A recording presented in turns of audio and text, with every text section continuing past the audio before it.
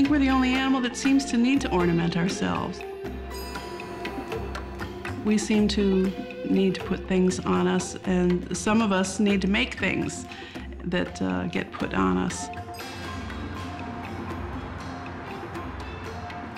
I was drawn to Philadelphia because it was an old industrial city with a lot of history. I like the landscape. I like the vistas. I think it's beautiful even in its decayed state. It offers daily visual complexity, which I guess I feed on that. It's a buffet. It's a visual buffet for a visual thinker.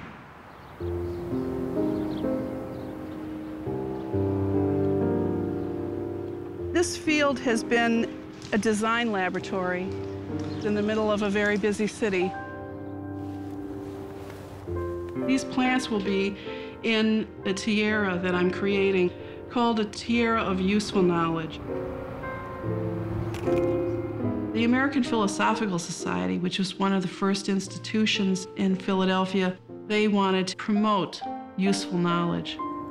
That concept of knowing what may be important in the future really resonated with me. This is the milkweed plant. The sap is a very sticky substance that's useful for adhesive. Bumblebees. I've started paying attention to grasses. Switchgrass could be used for automotive fuel. Look at these wonderful things. Some people consider these weeds the worst weeds in the world, but I think they're beautiful.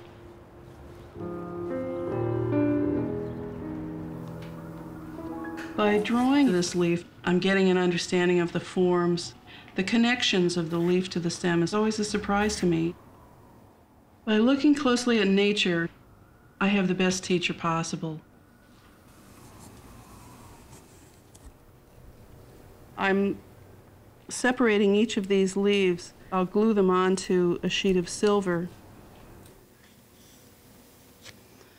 I'm going to get some more glue on there. It dries pretty quickly.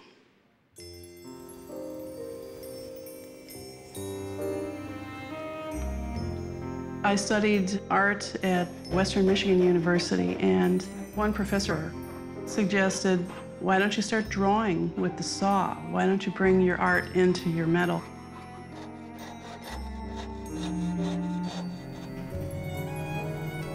This stack of drawers is a glimpse of the journey that I've been on as an artist from the early 70s to last week. This was work that I did in the early 1980s. All of these have one rock in the necklace. People started sending me rocks from absolutely everywhere. This was my first clue at the power of nature.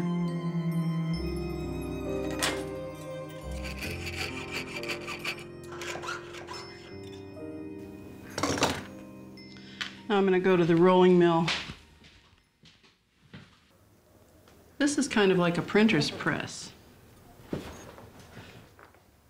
Now it's left a very subtle impression of the veining. I just have to get the glue and the actual leaf off. Then you have a nice piece of silver that is an echo of the leaf. For about 7 years, I produced a fair amount of volume, and I was getting some coverage in the fashion magazines.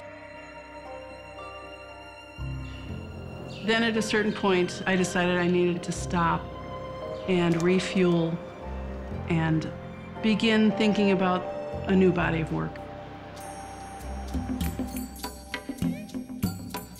That's when I started a huge amount of research on the history of jewelry, seeing how it was expressed in different countries in different time periods. Whether it was just a simple floral wreath or a skin marking, it has always been with us.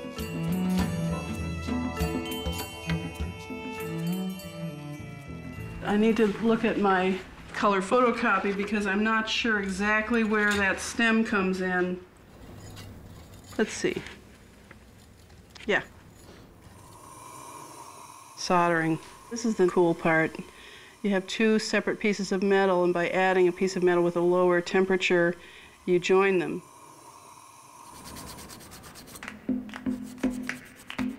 I've done all this research. Then I decided I needed to do work that was authentic. It had to be of its place, of its time. So I thought, okay, now I'm going to narrow down, and it's got to be within a block of my studio. It's going to be somewhere within this block. It has to be here. If it's not here, it's not real. Is it tire treads? Is it sidewalks? Is it pigeons? What am I going to use? What am I going to use? I lived in a neighborhood with a lot of problems, so I thought I had to look at that. And then I realized, here it is. It's always at my door. Every morning when I come in, I find a few laying there. These little plastic containers for crack cocaine.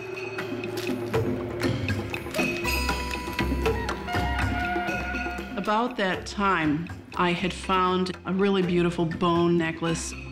It's about 1,000 years old. It was made by a Native American. The person had a dinner and carved it and made an ornament. So it was a common, readily available material. The one that was my common, readily available material were the crack vials.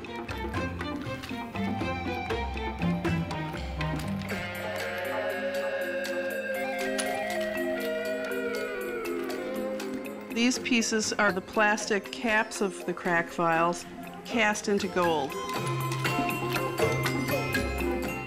As I started doing this work, people started responding to it. Some people are troubled by it, but I have to bring these issues up, and it's not going to please everyone.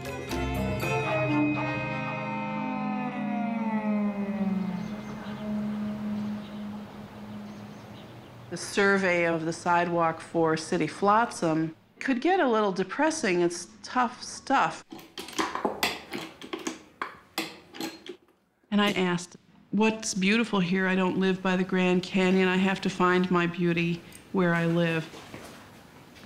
So that's when I started to look at the weeds across the way from the studio.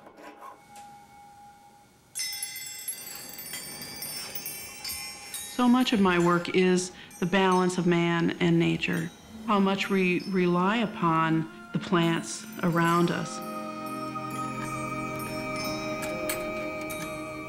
I'm still in the process of working on the tiara of useful knowledge.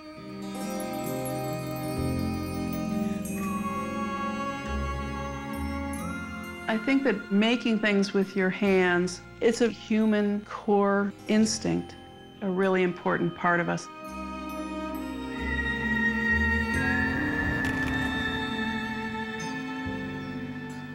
And I think if we pay attention to the tactile power used in craft, we will come to realize those are probably the best and the purest values to have.